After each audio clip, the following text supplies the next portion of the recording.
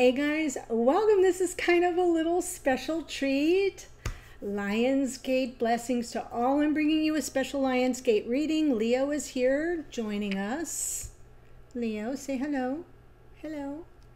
Yeah, so this is an extra added reading. It's not just 88, it's 888. 888. But before I jump in, I'm bringing you a little special gifty.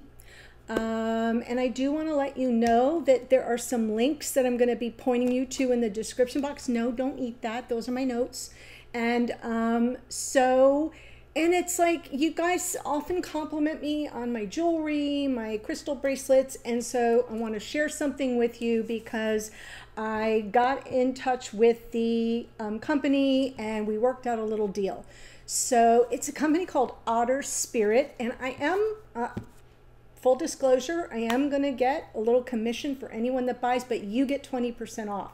So I'm sharing it with you. This is this gorgeous, look, Otter Spirit, otterspirit.com. It's pretty simple, but I wanted to show you how it kind of comes. I was so surprised. It says inside, each gemstone tells a unique story. Now it's time to write your own. Now I got 3 separate boxes because I ordered a collection, right? So look at these gorgeous bracelets. This is Labradorite. And if you've seen, I often keep a stone here. It's this one, which is really good for intuition. And moonstone, of course, and the all too famous and popular amethyst. But these stones are gorgeous. So let me tell you about them. You get a card that tells you all about the stone. Well, that's kind of hard to see, but really beautiful packaging, which I was pleasantly surprised about because normally not so much. But what's good about this company is more than 80% of their gemstones are ranked grade AAA or that's superior, and so very high quality. And I liked that they are a small family-run company with a charitable and nature-focused spirit, and they donate $1 per bracelet to protect sea otters. So Otter Spirit, and I thought that was fun because they're based in Monterey, California. The sea otters are at risk of becoming extinct, so it spoke to their heart and that spoke to mine. The website is amazing, which is what really got my attention. I'm a Virgo, as most of you know, so I'm a stickler for organization, and I could have found each one of these bracelets individually, which would have taken some time, but what they did was that the way they have it organized is they have it by season. So their summer collection right now is available at 30% off. So you might not even need the discount I'm offering. Excuse me, Leo. But they had like in the tabs across the top, it said you can shop by intention. I'm such an intention girl. So I was going down through, I scrolled through, and I saw, are you ready? Wait for it. Divine Feminine, and I was like, that's it. And it was 3 of my favorite stones. So you can order, I got the regular stones, you can get mini, they're a little smaller, small, medium, large. Obviously they have a fantastic return policy, and they tell you what the stones are best used for, their elements, their chakras, affirmations. It's literally one of the best sites I've ever seen, with one of the best quality, highest quality stones I've ever seen. And I've actually communicated with their top people. The owner even reaches out, make sure you're happy. So if you like what you see and you want to deal with somebody that I am telling you is really worth a look-see, go to otterspirit.com, or there is a special link below. It is my special link. Click that and you can use the discount code there if you are interested in grabbing yourself a new bracelet or necklace. They have really beautiful, gorgeous necklaces too. So that is my gift to you on this Very powerful day, Lion's Gate. Now let's get to those details. So Lion's Gate portal is considered to be open between the end of July and the middle of August. It's an alignment, an astral alignment. That's what that's about. And, you know, somewhere between the 26th and 28th of August and 12th to the 14th, 26th to 28th of July, 12th to 14th of August. This year, 26th to the 12th of August. But we use 88 in the spiritual community. Due to numerology, that number, 88, has a lot of power behind it. And that's so the worldwide tradition is 88. And this year, because it's 2024, when you add up 2 and 2 and 4, it's 8. So we have an 888.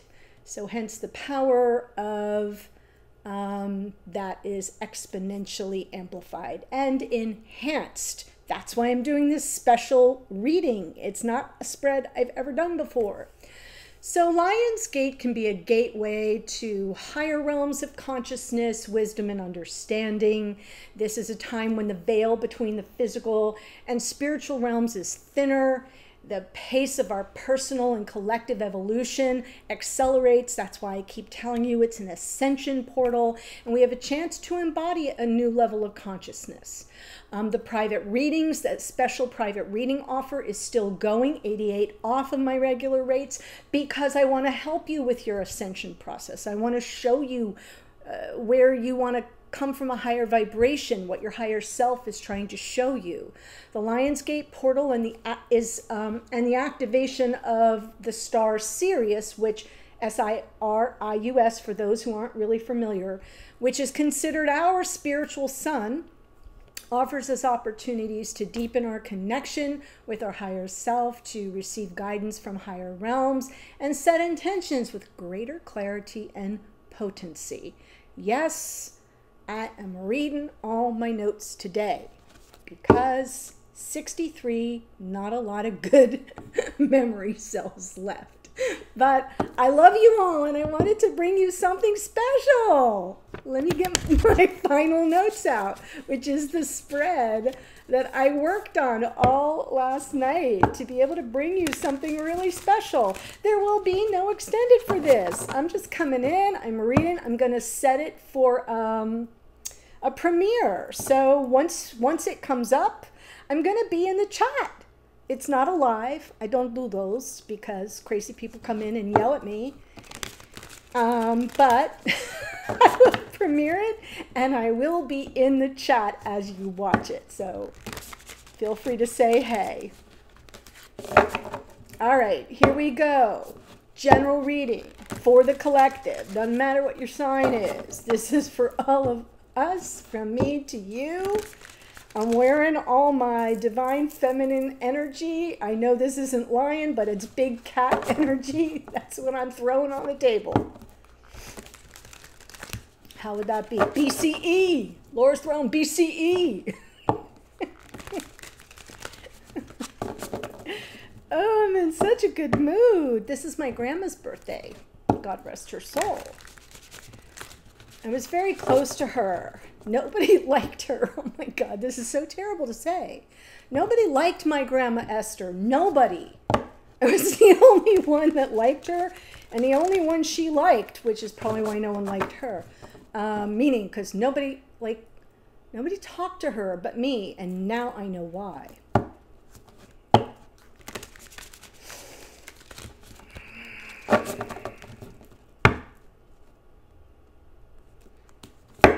I'm going to pull the cards. Oh my gosh. And they're not going to fit right, but oh my gosh. Because it's a weird spread.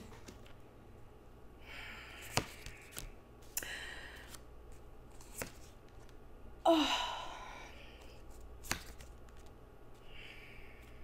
I could cry. So it's 8 cards, but of course I could cry. Oh, I'm like shaking. So card number 1 is Ascension Guidance. It's the sun.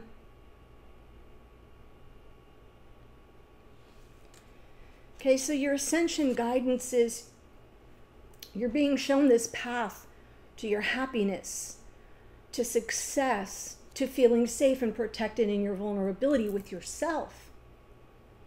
The sun is yourself. It's who you are. It's who you're meant to be. It's the purest version of who you are. And you know, I read for relationship, okay? So card number 2 is your connection. Knight of Wands. It is about inspiration, right? It is about acting in the moment. It is about passion. And for those of you who are sort of, you know, wondering, will it come back around?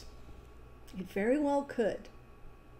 But there's also something here about the in and out of it all, right? So we want to be aware that we're talking about in Lion's Gate, we're talking about ascension.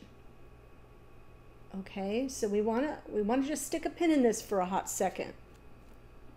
The opportunity for this Lion's Gate, and we're talking about your connection here, is about the Six of Swords. It's about getting to calmer waters, moving past the turbulence to something calmer, to some peace of mind.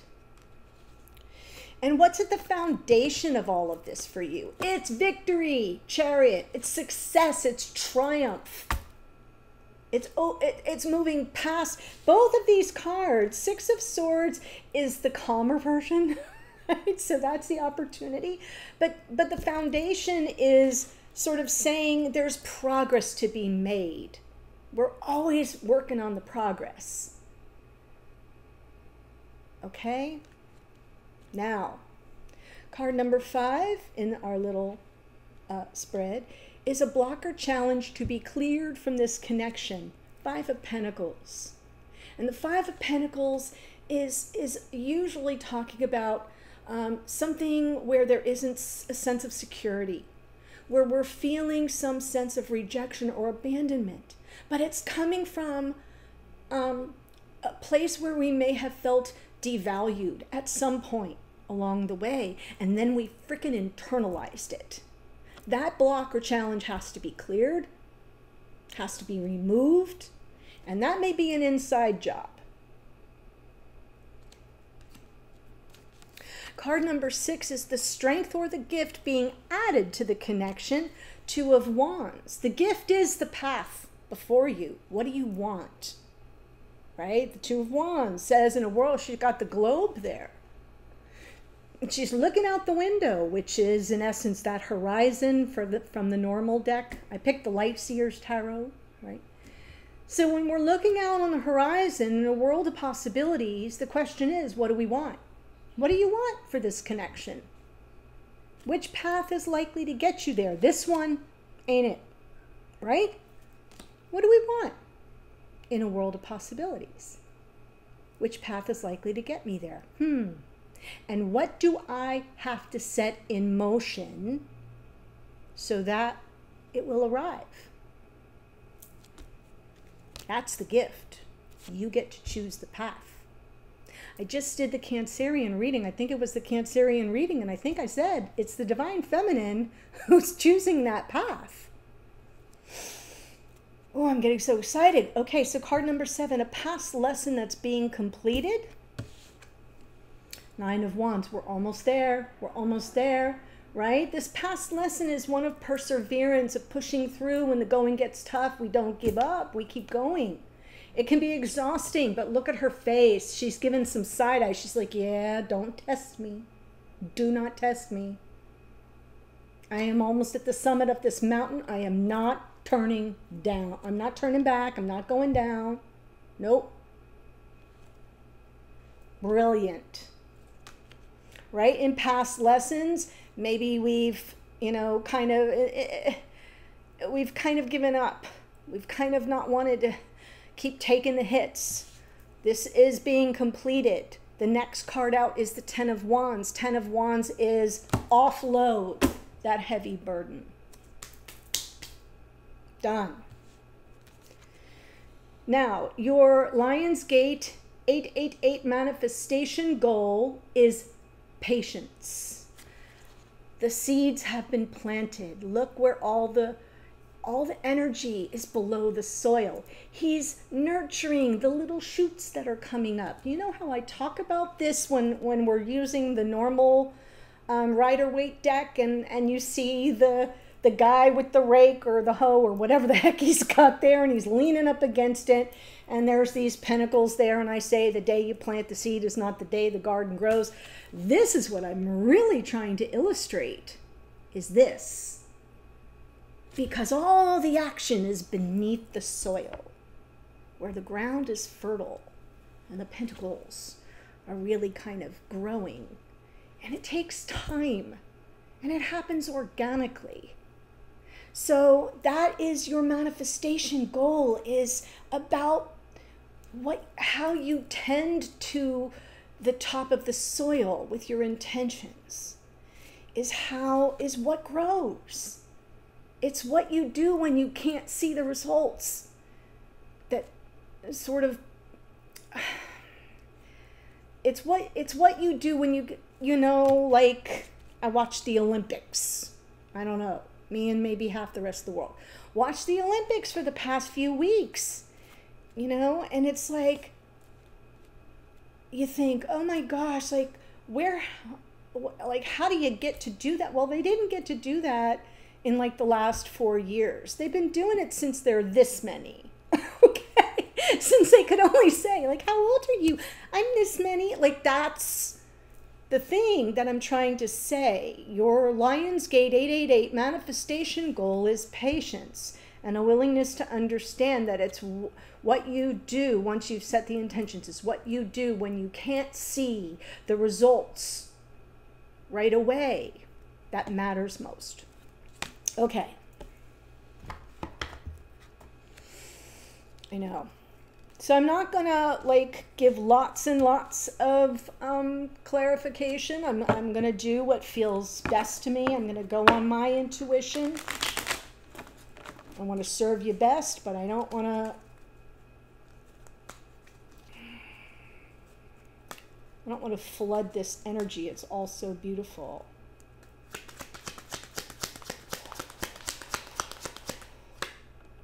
Yes, your ascension guidance. It's beautiful. There's so much happiness available to you. There's so much joy available to you in this connection. Let this be your guidance for this portal.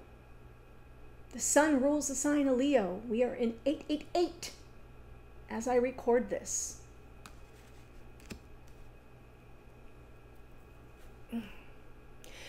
I've like struggled all day to get to this reading because my energy has been like high octane. I drink maybe 1 cup of coffee and I have not been able to settle my energy. And it's still like, I don't think I'm going to get settled. So I'm bringing you this reading and now I see why. I've been like this all day.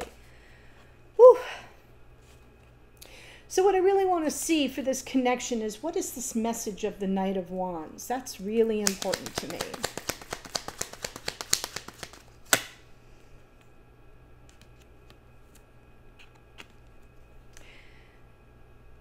Focus on the feelings. There's deeper feelings here. The Knight of Wands is all the bravado. The Knight of Wands is the chemistry. The Knight of Wands is the sex part, right? Is the passion. Is the, you know, operating in the moment. And I'm talking about both parties. This is not a one-sided thing, but sometimes it can feel that way. But there's something deeper here. And there may be difficulty sometimes, especially for those of you who are dealing with somebody who struggles to express their feelings. Doesn't matter, male, female, doesn't matter. King of Cups struggles with that. Not for the lack of feeling something deeply. So I'm feeling like with the connection, that may be something with regard to this portal that you may want to focus on. Right. Because that's where we end up getting hurt. And look, 6 of Swords. That's the opportunity. All right? We want to move to calmer waters. We don't want to stay in hurt feelings because, You know, somebody may be a little bit more physically focused, or the other one of us is more deep emotions focused, and somewhere in the middle, you know, we don't feel always safe. Maybe there are different love languages for some of you. That's possible. But this is an ascension portal, so we're focused on how we navigate that. This is a navigation card. Travel card. I'm calling it a navigation card for now. So I love that in the unconscious awareness of it all from the bottom of the deck, the next card out is the opportunity from the top of the deck. How do we navigate it? Six of Swords, the opportunity for this connection.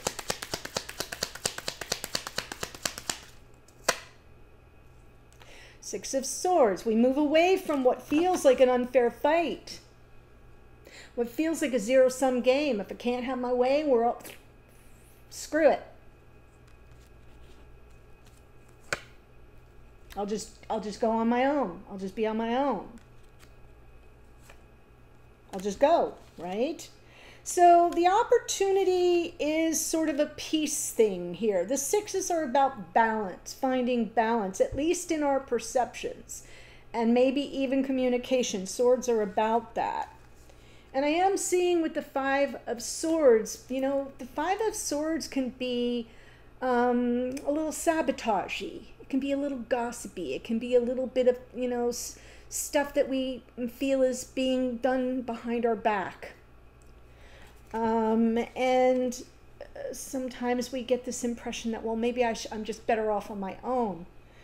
And the Eight of Cups here, it can be I'll just go my own way, but it can also be what we need to kind of leave behind. It's not serving us anymore, and I'm not saying leave the relationship behind. That is not what the divine guidance is.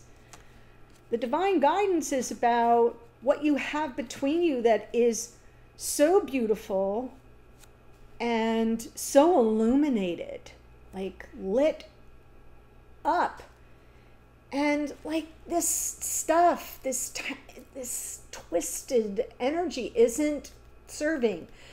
To me, the Eight of Cups in this part of the reading is about, like, let that go.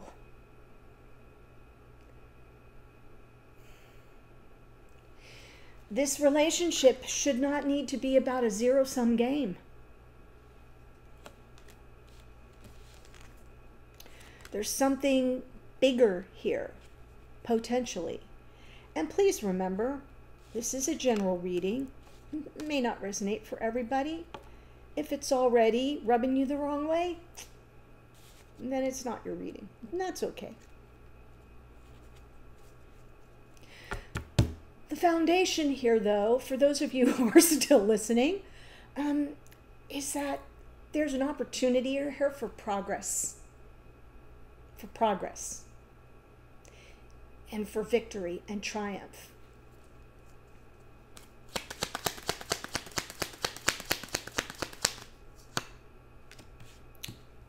For the past life soulmates.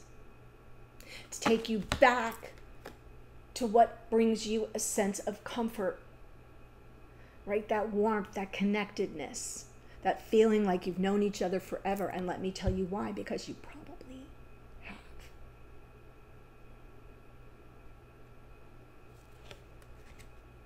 Across lifetimes, across time and space. And that can be a little unsettling.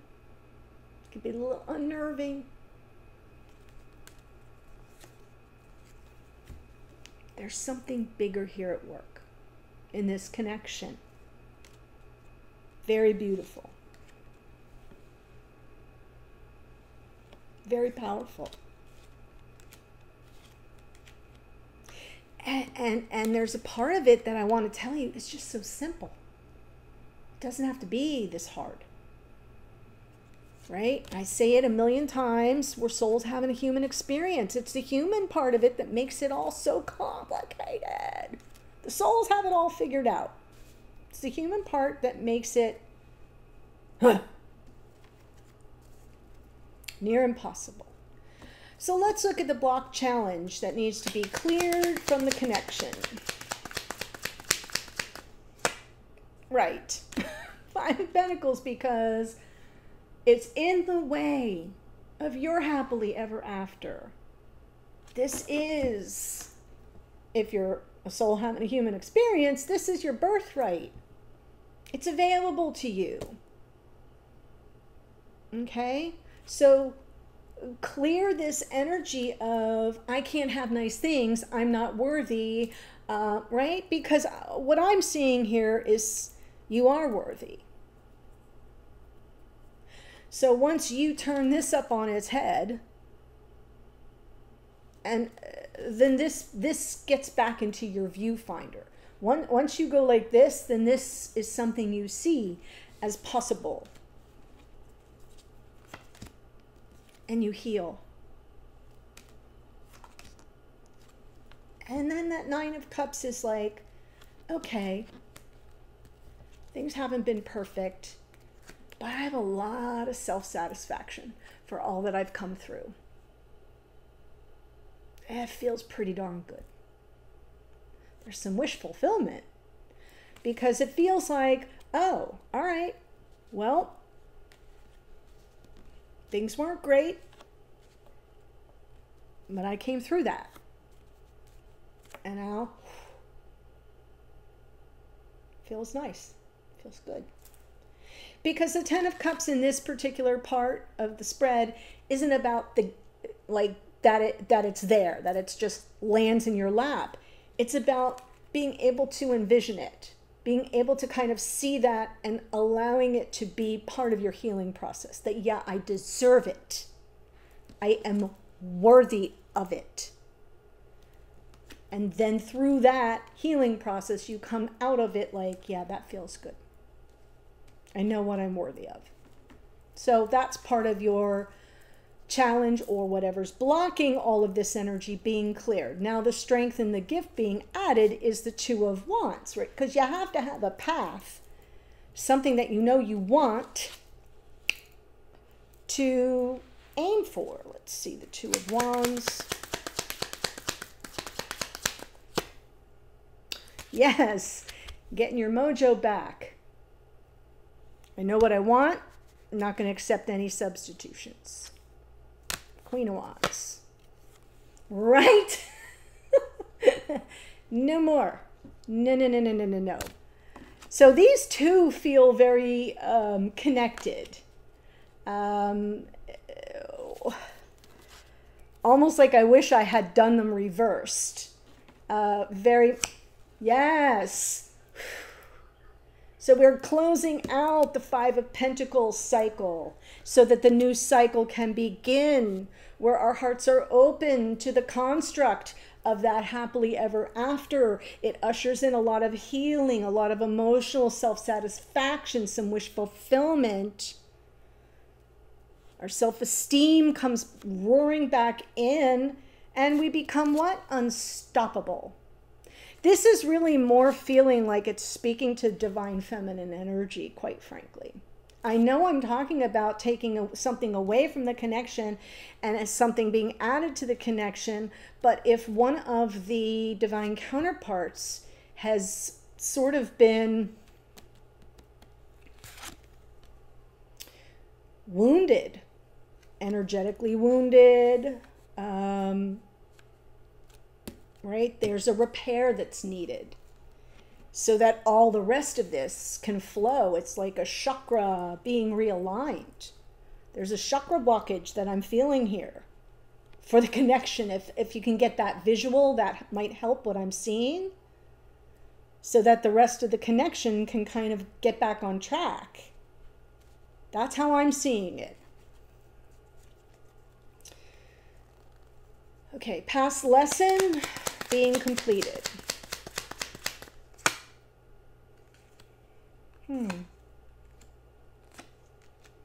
Oh, well here, Five of Cups, past mistakes, regrets of the past, mistakes of the past, grief, loss, sorrow. But we're coming in, the Nine of Wands and like the Seven of Cups, lots of confusion, Lots of like not knowing where to look for the answers, and so possibly giving up, and maybe having regrets about that. So the lesson being like this is a past lesson. It's something that plays out until you grok it. Got it? So I like the Nine of Wands because this would be the point where you'd kind of throw in the towel. Both of you would throw in the towel. Things would get confusing, lots of emotional ups and downs, lots of sort of, I don't understand what's going on. Maybe even with this Page of Swords, maybe even, you know, lots of trying to, this is the, you know, Spire Detective of the Tarot, so checking people's feed, social media, doing a little reconnaissance kind of stuff. The way it's coming through is not the greatest of energy. And then just sort of, it's loss for one and regrets for the other, and probably goes both ways. And so that Nine of Wands, when you just about kind of get through it and then you collapse.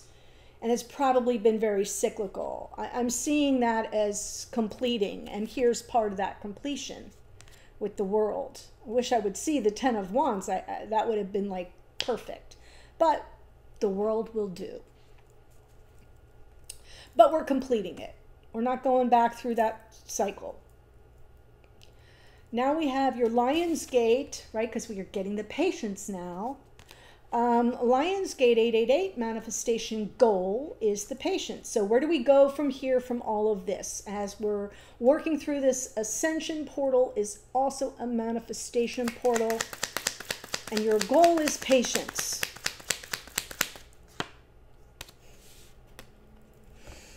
Seven of Pentacles and the Fool and the King of Swords and the Hangman. Oh, pretty funny.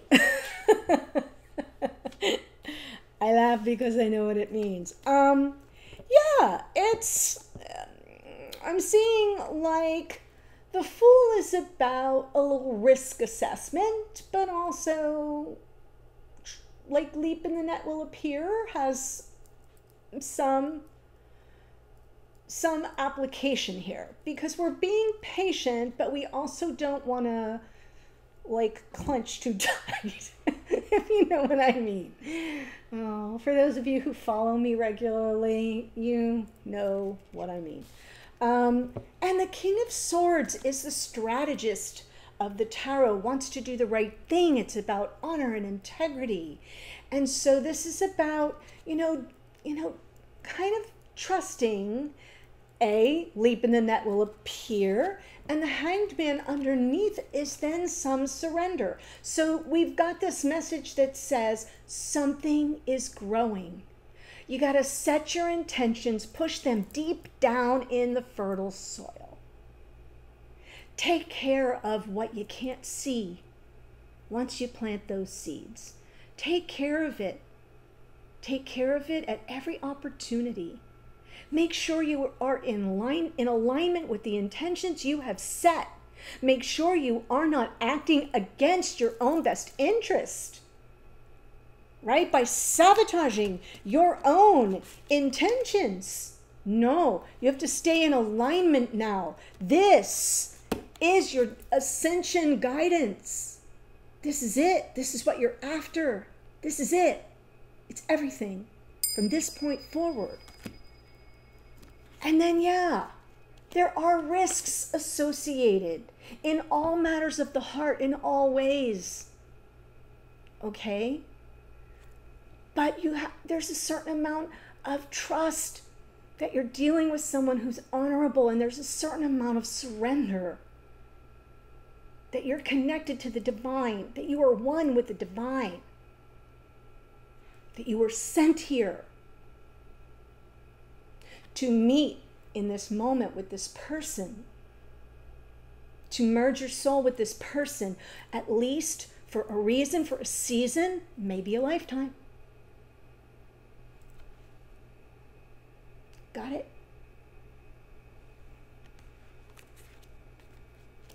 Powerful reading. Take from it what speaks to you. Make this a special moment, at least for yourself.